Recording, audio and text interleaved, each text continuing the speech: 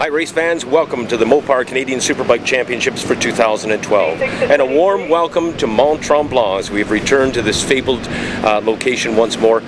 Today is Friday, August the 10th, 2012, and this morning, of course, we're involved in our practice sessions. Weather is threatening. We're not sure what we have in mind. We've had some pretty heavy rainfall through last night and again this morning. The track right now is damp, but it seems to be drying, and the Pro Sport Bike class presented by K&N has already been on track. No incidents. Things are looking very good indeed. Looking forward to keeping you informed about round 4 as this series starts its wind down. We finish here at Mont Tremblant, of course, round 4, and then off to Canadian Tire Motorsport Park just north of Oshawa for rounds 5 and 6. But first, let's get Mont Tremblant on the blocks.